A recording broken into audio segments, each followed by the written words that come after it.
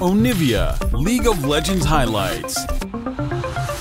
K'Sante as well, he's going to be able to provide the follow-up that you want on that buying too. So honestly, I like what Heretics are bringing to the table. I think it has a very nice way of playing out the game. It's just going to be a case of how well can you survive against the enemy jungle. Jankos will now know that there's a problem, but it may be too late. They're way too far overextended. Isma waiting. Looking for the twisted advance on a Trim. He knows that's the vulnerable target. Not concerned about Flacket. He has the cleanse. Quick and easy first blood. Some clever early pathing for Isma paying off. Jankos can Maokai, and so really only able to get nothing. Team Heretics get the grub. He's just in a 1v1 with the Void Monster, which is respectable. But now Zvyro going to push back onto Niski. Knock up there from Doc. Clean flash out from Zvyro. Now he's going to get the kill. Oh, we knew he was good at control mages. Apparently, Niski didn't. I mean, Spyro's the only dragon out in this lane. Niski looking a little lost for wares in the mid lane as an incredible Azir performance comes through from the mid. Well, it's just, you know, your jungler's on that side of the map, so just try and play towards him to make sure you're going to be safe. Jankos, though, going to respond by at least getting some deep vision on this top side jungle. Could also, as the announcement goes off. Play gonna fizzle. Relevant. Pretty happy with that as Isma now returns, and Irrelevant about to stack up the Rage. Once All Out fades, Irrelevant could feel very comfortable to step up. Jankos needs to be ready to turn this one back, but Irrelevant instantly goes for the wall up. Nice interrupt from Jankos to just be unstoppable for a brief moment, but here comes the root. Nope. Manages to backstep. All right, Houdini, how you get out of this one? Flash is going to keep him safe, but Isma again now just going to follow up. Mega Gnar damage early on is just disgusting. Vault Breaker not enough. Wonder now sees more members coming. Rocket coming up with the Jinx is not going to matter. An excellent turn by SK. Team Heretics looking a little dizzy here in this early game. Jankos just needed to try and get to find some way to link up with Exakick before this fight kicks off, or it's too easy for Heretics to just fight forward and cut them off. But here comes Niski looking for the angle. The skies descend. Empowered Aurelion Soul Ultimate, an excellent way to get things started. And now Exakick just to try to clean house. Spyro and Flacket on the backside didn't even get to participate. Beautiful fight for the side of SK, and Exakick's not done yet, baby. He's ghosting in, he's charged up, and Flacket's getting put 6 feet under. Heretics were completely separated on the play and immediately start to then threaten the top side, whereas you have to try and accept just on your tower here as Heretics. So you got that opportunity to try and play off of Rift Herald, but they're trying to interrupt that here. Back is a nice setup. Zeri though makes it over the wall. Not quite there. Spyro now trying to turn it back, but he can't get in range. The shifting San Diego doesn't connect to the Vault Breaker. Oh, it's a catastrophe in real time. It's not a hostile takeover. Oh, it's barely even a hostile attempt. SK walk away standing. Nothing was acquired in that one, and Irrelevant trying to push forward. Now he's got Doss with him. The pushback there. Wonder trying to keep his backline alive. Flacket ticking. Oh, the bailout not needed, but Niski over the wall as well. Herald charge going to come in. Team Heretics, do you just give this one up? I don't think they know Niski is here. Stun now coming in. Huge damage from the Aurelion Soul. Not quite an execute range. Flacket not going to get caught in the middle, but Niski wants to keep going for the push. Wonder there to body block, but the house! Oh, Godzilla from downtown makes it work. The pullback there. Wonder finding Niski off to the side. Surely he comes out on top of the 1v1. Tripping on the way, but Irrelevant ready to drop over the wall at a moment. The pullback good. Shut down for Wonder. That's a start. Got to keep the K'Sante going. SK realize they've overstepped. They're going to start to back away. Jankos wants to follow up, but he doesn't have the cooldowns necessary to do so. Huge lead for SK. But a big shutdown for Wonder. Way back in. That is the worry. It's that this is consistently the problem with SK, where they are going too far forward and teams are punishing them. And Heretics kind of got a little bit of a way with it because they managed to get at least some gold. They go to Wonder, the shutdown, so not the worst threat, but this could be a problem. Looking for the pick onto Irrelevant. The hop not going to take him out to safety. This time around, the pick on a side lane works. Team Heretics now going to try to break this tower down. That's the empowered Jinx, courtesy of the passive. They've already pulled the Dragon out of pit. Jankos doesn't have ultimate. Spyro doesn't have ultimate. This is a bit of a bold call, but SK, it is the 4v5. Isma now going to ult and try to peel back. 4K on the Dragon, not the center of attention. That's the lightning crash coming in from Exakick. He's relatively untouched. Hostile takeover just going to get sidestepped. Exakick just fast enough. Jankos doesn't have an ulti, but the ulti from Flacket will take the Drake. Here comes the Dragon. Here comes the Lightning Girl, but Exakick oversteps again. SK, you psychos. They're just barely getting the edge in the exchange. It's a shutdown to the Jinx. They lose the Dragon, but I guess at least they get the kills. They get the kills, and honestly, they might be able to turn over towards the Baron as well if they really want to. Maybe not with Exakick alive, but Irrelevant's up and he'll do a good amount of percentage health damage. But they are just going to move down into the bot side instead, get the tier 2 tower in mid and try and get the second one for themselves as well. That though, that was bedlam. That was absolutely... You know, like, let's It does feel a little bit like Heretics are like, give you 100 and SK are like, what about 110? And you're like, wait, what? No, that's not how this goes. You're not supposed to haggle up. DOS trying to bring Trimby down. What about a free pick, he says. Not too free, though, because DOS is now going to be in trouble, but the ulti from Niski. The Skies Descend. Empowered will find the pick. The rocket not going to connect onto DOS crucially, but I don't know if it's enough for SK to start the Baron. Might just buy enough space, though, for them to play off of mid-wave into Irrelevant on the bottom side. You can see he's doing a really good job against Wonder here, getting those extra auto attacks down with the Black Cleaver to shred his armor. Well, I knew that Niski and Isma had, but wasn't sure how many other people. Incredibly clutch. That said, Trimby still walking forward. A bit bold. The slow coming in from Aurelion Sol is just so impactful. Trimby going to cleanse himself. That's the Mikhail's taken off board. They're now focusing their resources onto Isma, but DOS is going to look for the turn. 3-man, 4-man. He's hitting everybody with the quickness, but the carries are in no position to fight. Execute tries to ulti, but it's about to expire. He's able to hit Jankos just in time, and look at that Zeri damage. But he flashes from Isma. It's an epic betrayal. No! It all turns against him. Blacket's still standing. Niski needs to be the one to turn this back. Irrelevant now coming in. The Nor! The clean flashes back. Team Heretics on the edge of their seats, holding on by the tiniest margins, but they're still in this. How in the name of God? He feels differently. And actually, credit to him, he feels like that's his moment, that's his window of opportunity to turn this game in his favor, and it just does not pan out. DOS looking for the follow-up on Jankos. Spyro setting up a tower there. Irrelevant does so much damage, but Niski's here to finish the job.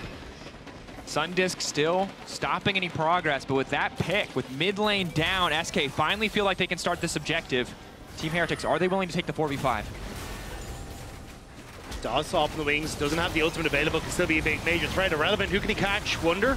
Blackett, no sums. This is going to be big. The Jinx is everything. DOS trying to catch him on the backside. There's no immediate fall. Execute immediate lightning crash, so the damage is there. And Niski coming in from the side, dive bomb in the back line.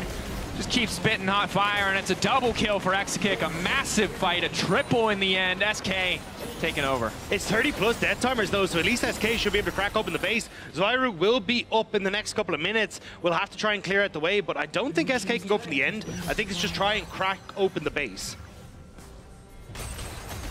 Do a bit of time. Would be bold, of course. Double towers there. How much do SK want to go for? I think they're going for it all. Oh, will this be the moment where they were confident, where they know they made the right play, or will this be the moment where they feel like they threw it all away because Isma's already in the fountain, he's gone. Spyro's still living because of the bailout a little bit too long, but Exekick, they just need to hit the Nexus. 3 seconds on Flak, and they've done it. SK taking game 1 in confidence. It was a close call at the end, but they managed to pick up game 1. Finding the fight that they needed, separating Spyro off that top lane turret. Team Heretics, but Zyrocon, obviously classic bot lane, a lot of playmaking here. The Sejuani. You also have this nice, the Talia setups as well. So some good tools for SK Gaming to be really proactive early on. But for SK, it's like a small little bit of opportunity given over to Heretics, but you're still relatively fine with this. Isma? Okay, Smite not quite precise there. Isma going to find the stun up onto Jankos. Exekick now coming in. How many more cooldowns are left? Trimby, Flacket, Jankos all caught in the pit. Magical Journey can take them out to safety, but Exekick is clean on the feather pullback. Flacket running for his life as DOS tries to find the continuation of the play, but no, Spyro is here, and down goes Niski. And all that good play is just wiped away. SK, there was no need for that. Isma, what Swiffer already kind of called was the 2-0 character growth for them. Yeah, I mean, calling your shots, certainly respectable. But you said it for Team Heretics, right? I mean, the most tumultuous offseason we've seen in a long time.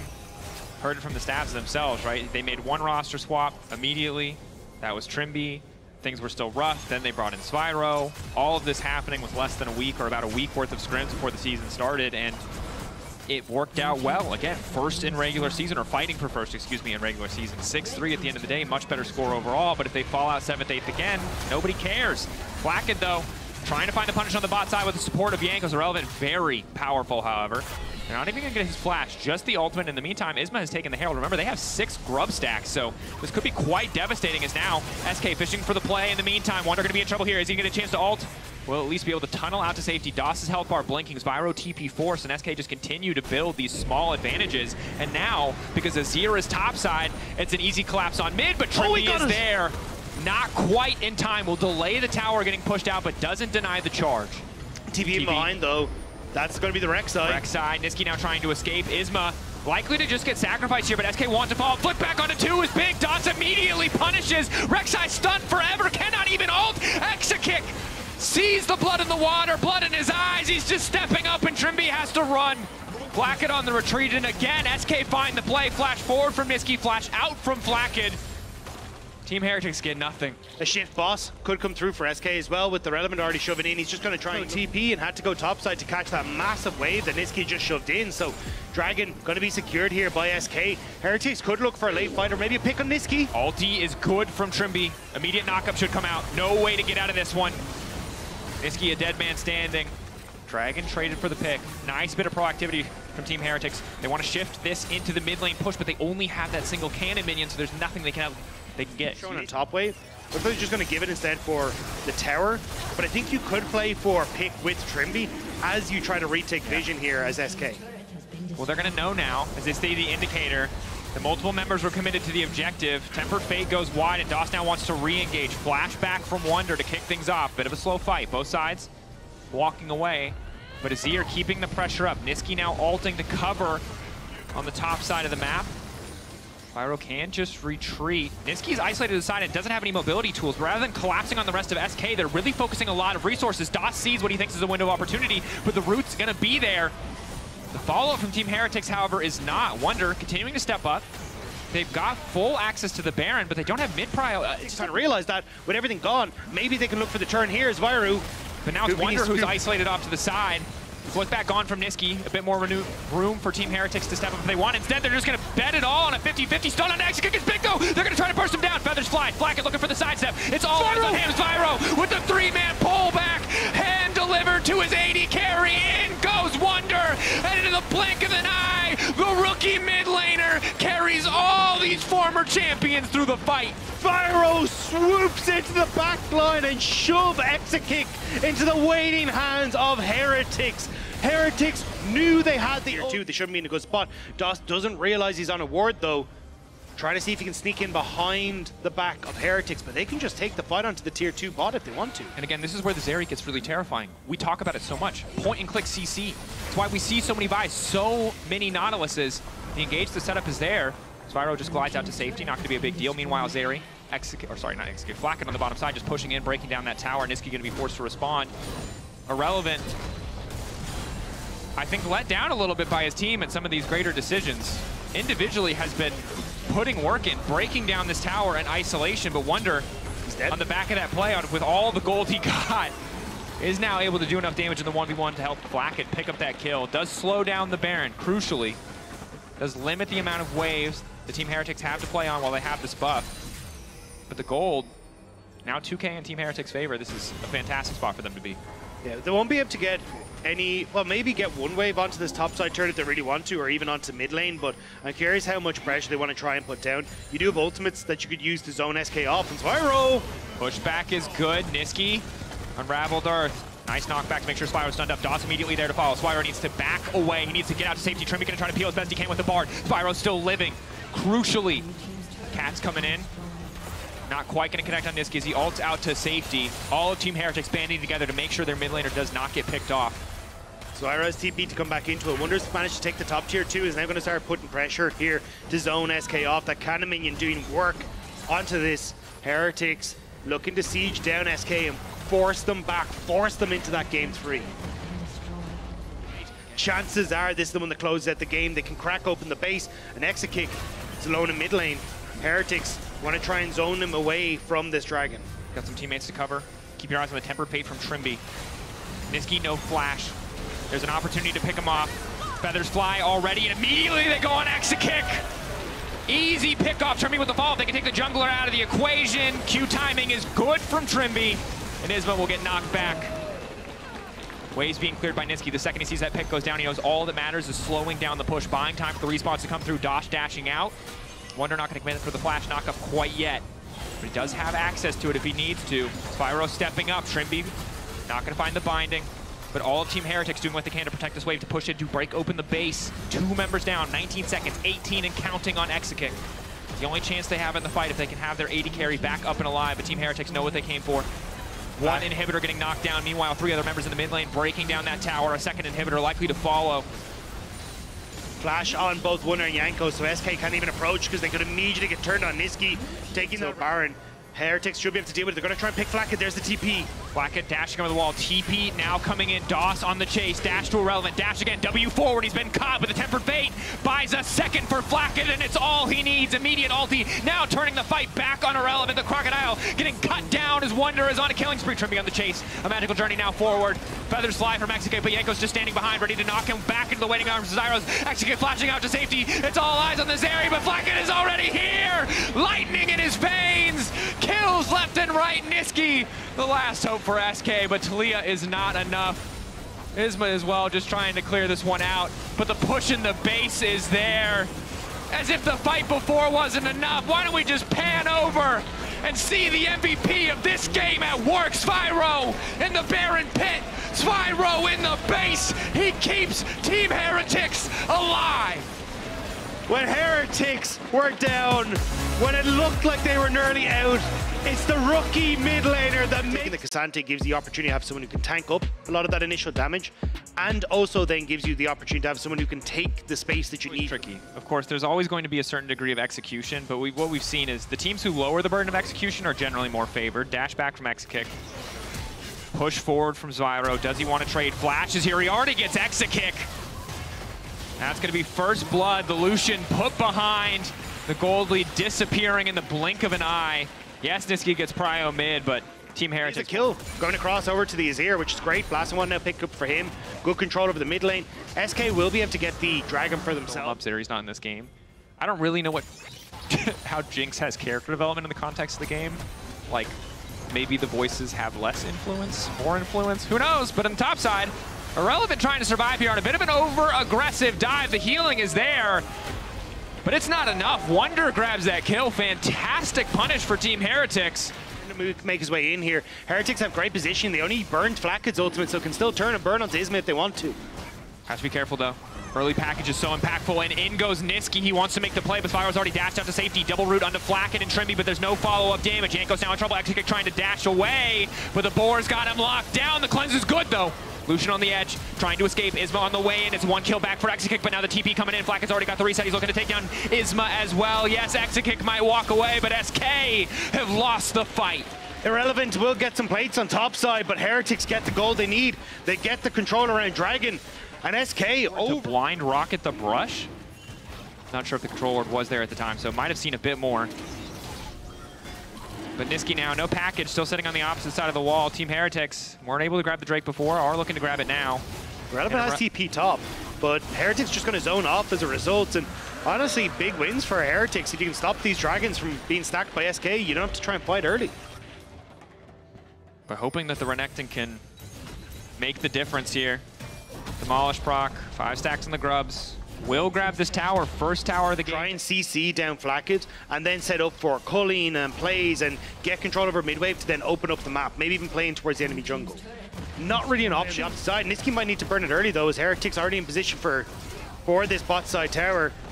Exekick had gone for the resets, so Heretics really be here in time, and they'll see TPs though to ensure that it hits the tower and gets the damage done. It'll get us. It'll take tower. It's good. Yeah. And he's going to TP actually, just to back up. Are they hoping to get the double push here? I don't know if package beats a death cap. Perfect placement maybe, as Exekick starts to get a little bit of poke down, but it's on to Wonder. It's the poke that needs to beat the death cap. Try and shoot it off his head, because if you can land this damage, it becomes very hard to stick around. Decent damage on now onto Spyro, but Niski right into the back line. They just light him up. Air traffic control not pleased about that one. Exekick now dashing. He's desperate to try to take this play back, but Wonder is damn strong, unstoppable forward. SK are crumbling under the pressure. Irrelevant was not there at the start of the play, and he's going to get deleted on the back half of it. It's an easy Baron call for Team Heretics if they want it, but for now they'll settle for the mid lane tier 1. It's Baron. Heretics are going to get Baron. There's just nothing. I don't know what happened to SK there. Niski, you have... Again, 4K gold lead. Another Drake going to go over. This is... The stacking was already delayed because of the previous Drake play. It's only further behind, which you would have, you know, hoped for with an Ocean Soul. And now, towers are falling. Baron buff is going to be massive. They're going to try and fight this. Isma fishing for the pick. Coling not going to do much of anything. Stun on the Exekick, immediate cleanse out. Team Heretics just absorb the engage and walk away. This is the power of their composition now that they're out of the early mid game. And Wonder is still in the mid wave. 4 versus 5. They're happy to absorb and push back. Now you don't have the range to really fight against Heretics, and they're happy to push on in. Wonder going to get mid, or at least mid lane tower started, as Irrelevant will move in to support them. But now Heretics get to push in boss, can rotate to Wonder if they want to, but the Baron creeps are doing enough. Yeah, Wonder happy to just usher that wave in. Does take out the cannon minion, so maybe, nope, does go down. Pressure is on. Wonder's already pushing mid. You know when the pressure's on? Like 4 out of 5 members of this team have won a championship in LEC. When the stakes are high, these guys do not mess around. Like, they are not risking anything. Yanko's walking up, he gets the tower, the culling now comes out, Wonder on the flank. Isma now getting poked away at, but Team Heretics just need to back off. Should just settle for the tier 2. Maybe I Astral Curse them. Maybe they do get over eager. But this is the kind of discipline that you want to see from a team full of so many veterans.